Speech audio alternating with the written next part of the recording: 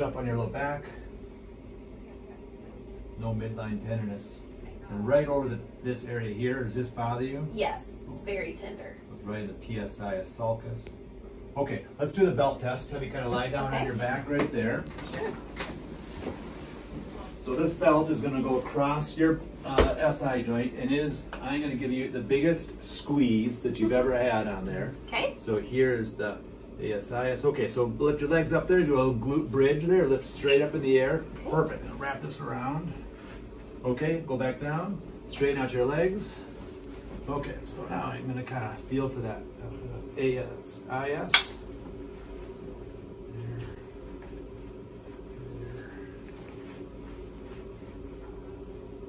Okay, here comes the biggest squeeze you've ever had.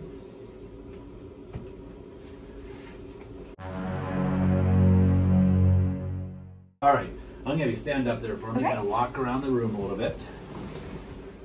Okay, now, how do you feel?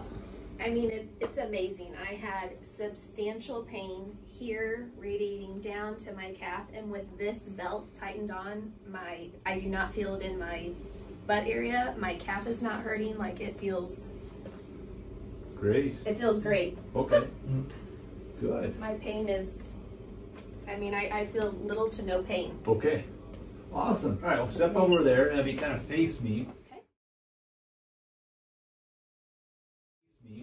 We're going to do this thing called the drop test now. So I'm going to have you stand up on your tippy toes and drop down as hard as you can.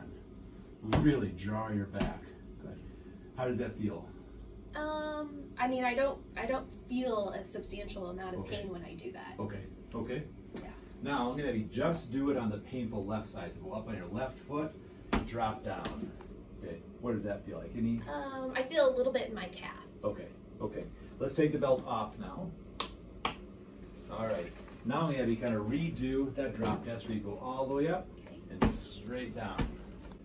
Good. What I'm trying to do with some of that is I really want you to jar the SI joint. So we're taking your body up here and slamming out there, trying to create a shear effect in your SI joint. So what